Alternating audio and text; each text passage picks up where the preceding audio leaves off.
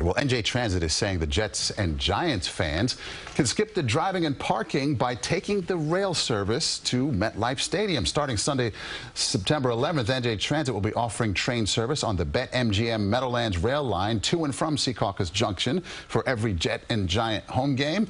During peak periods before a game, trains will run every 10 to 20 minutes. Customers are urged to buy their tickets at the station.